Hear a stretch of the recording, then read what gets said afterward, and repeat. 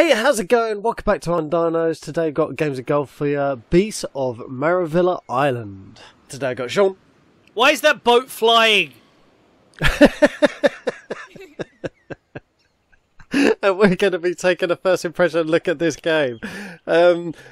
Shaun's first impression is there is a boat flying, and indeed there is. What you got to say, dude? My first impression, this really made me laugh, right? Because, like, this isn't an overall commentary on the game, but the setup is fantastic. So, she's on a boat, her grandfather died, and she doesn't believe in magic and stuff like that. So she's just going to this island because he's died and's basically said, oh, you should go there. And she's got this journal, and she's like, he's crazy. And, like, the second she gets there, she's immediately like, oh, that's some kind of magic stag. Oh, I'll just document everything I see. Like, there's such an incredible switch without the character in any way developing between all of this is nonsense and, well, I'm here to document everything. And it's like, you didn't need to go to the effort to have that beginning skepticism and stuff that you're in no way gonna pay off. Because, like, your entire thing is just, like, that boat ride didn't need to happen, or could have just been, no one believed my granddad, I'm the only one who did, and I'm going to bring back proof. Like, the whole thing is just a complete whiplash of terrible writing. But that's not a reflection on the game itself, that's just something that really made me laugh right from the start.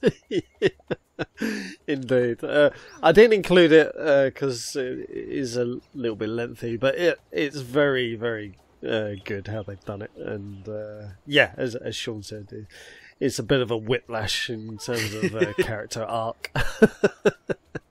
So yeah, your job is to go through this island and take pictures of new stuff, lots of new stuff. And as you can see down the left there, you got gem bugs, all butterflies, all birds, all plants. And yeah, you basically go through discovering this place. There is a puzzle element to it that does get a little bit trickier the further you go on. And unfortunately, I stopped recording just as I got to my most challenging puzzle, so I do apologise for that. But yeah, it's not challenging. It's just you just got to think of all the mechanics they show you and work it out from there. But yeah, it's an enjoyable level, I'd say. Yeah. But yeah, lots of fantastic creatures. So yeah, you come across any of the puzzles yet? Yeah. I've basically beaten the area with the first area, which has got the monkey bird guys. So oh yes, there's a few puzzles in that. Like, you need to attune your whistle to as they sing, stuff like that. But I don't think that's really the point of it. I think the point of it is more the awe and the majesty of finding all these new things and recording them and documenting them. I like that you can throw away pictures if you get a better one and substitute them. Oh yeah. One thing I didn't, while we're here, see that there's a 10 just by the camera there. Yeah. Which I never saw change. So I don't know if they planned to implement you have so many shots mechanic. Oh, yours has just gone down to 9. So what that is you get 10 pictures on a certain type of creature or type of plant. Oh, is that what it is? Yeah, when you've reached those 10, that's when you can go back in. You can take more, but that's when it will tell you, right, you've got too many photos of this type. You need to go in the journal and delete whatever one you want to delete. Ah, well, there's a little mechanic I never figured out. Even though I knew it was kind of in there. Yeah. This is another one coming up. So, in order to get to higher positions, you need to activate the plants with photosynthesis with your camera. And for some reason, they shoot a laser.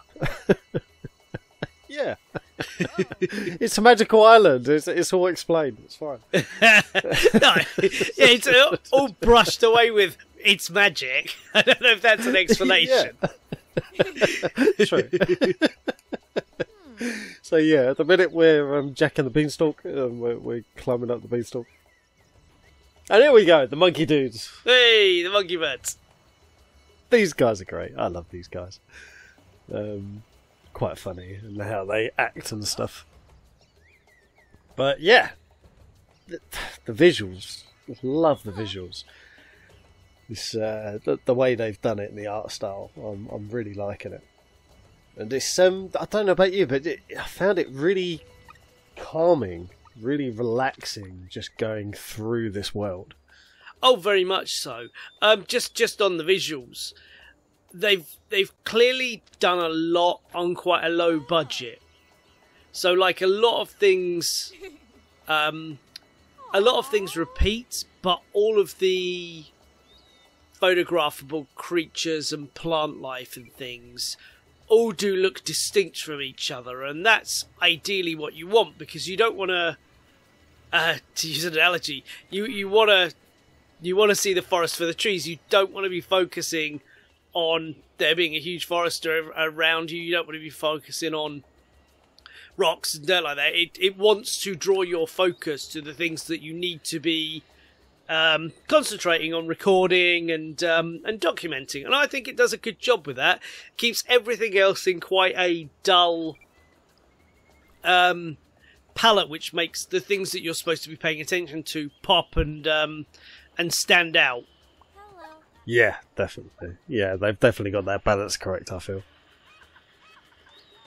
Also, this is a little shameless. Like the idea of this releasing around the time of the new Pokemon Snap and all stuff like that was I'm sure intentional, because you want to get as many eyes as you want it first.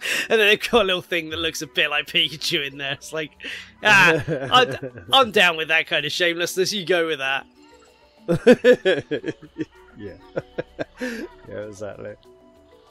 But yeah, I'm overall, I'm really happy with how they've done this. As you say, they've made best with what they had, and yeah, the everything down to the music, the art style, and even that. Obviously, there's this overall story in the background of you following your granddad's journal through this place and discovering all the new creatures. It's subtle, but it's there all the way through, and yeah, it's great. It does lead you on to the next area and wanting to find more.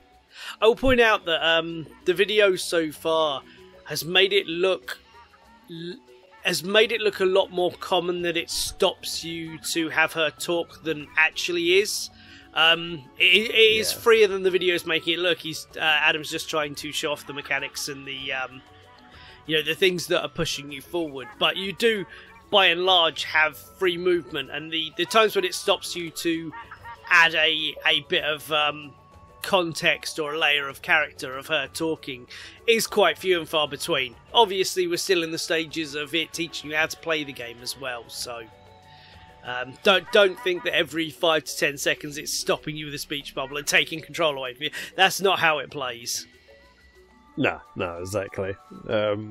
Yeah, that's exactly what I did. I just wanted to show off everything that possible.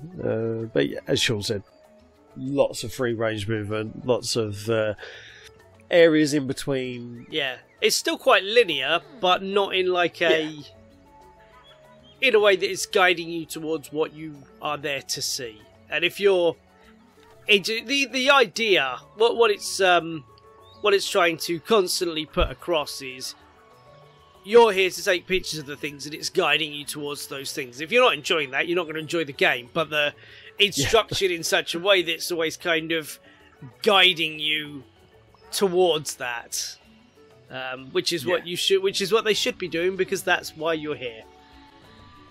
Yeah, exactly. Although I did find the instructions and the speech bubbles and stuff. I didn't find them lengthy at all. No. They were quite quick to the point.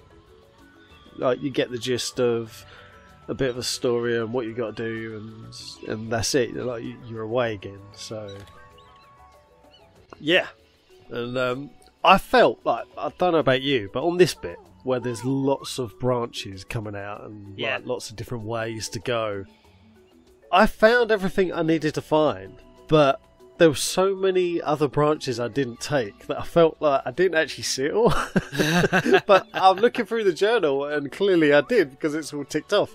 So yeah, there's obviously multiple opportunities to take pictures of certain things. So this is the other mechanic Shaun alluded to earlier, where you've got to whistle and copy what they're whistling. Is the little game here, and I got the first bit, and I thought, "Oh, is that it?" And I thought, "Oh no, let's push this a bit more, see what happens. I'll copy them, and you shall see." It's not too difficult. I did the same. I found this sort of thing really charming, because it gives you the thing, it tells you what you're doing, you do it, but if you keep doing it, it doesn't tell you to keep doing it. If you keep doing it, you're rewarded with a little something extra, and that's really cool. Yeah, I like when games do that, and just a little shows a little attention to detail. Yeah, it's good. And there you go, you get an orchestra. But of course, if you were actually here for the first time, you don't know what those things feed on, and you're kind of calling more of them, and they're all kind of very... There's one when you get round by the nests, and there's so many of them, it's like, are these just going to eat me? Yeah, exactly. I don't know if you do it, there's something you've not shown yet. So the canopy is done in a really fun way that if you don't look up, and I tend to look all around when I'm doing things, so I want to see how a game works and where it breaks and stuff like that, mostly. So when you're at the top of the trees, there's like this canopy, and it's this great big flat dark green texture which filters the light, yeah. So if you look up and you're walking around, it kind of spins insanely above you because it's trying to make light bounce off things in different ways, and it's trying to shade you in different ways, which is really, really funny to look at. Yeah, if you go back to that section, or you start the game again, or you go into another high tree bit, yeah, look up as much as you can and start walking around, and you'll see the sky, the texture above you going mental. It's really fun, really funny. But it's about a creative solution to a problem, and that's what they've done. They had a problem in that they needed light to be shifted in a different way up there, and they found a solution. I'll have to do that. I did look up, but not to that extent. So yeah, this is teaching you how to bounce light off of plants and stuff, using the snails that reflect the light. And these guys are doing a dance. A relationship dance, I believe. He's basically getting his thing on, and he's now going to thank you for letting him get his thing on. So, thank you. Here, go. I'm busy. Yeah, I don't want you to see this. Get out of my forest. Yeah. But there's lots of little nooks and crannies and lots of little charm to this, and yeah, it's just a really relaxing, good time to do. And it doesn't. It's not constantly telling you to photo things. There's always something new. And it does tell you in the journal how many of each things are in each area. But it's not seen there. Like, for the most part, it won't tell you to do anything with flowers. It won't tell you to do anything with bugs. It won't tell you to do anything with butterflies, birds even. It's focusing you on the monkey bird guys. but actually everything else counts to your catalogue and your big journal as well. Yeah, exactly. And that's just for you if you want to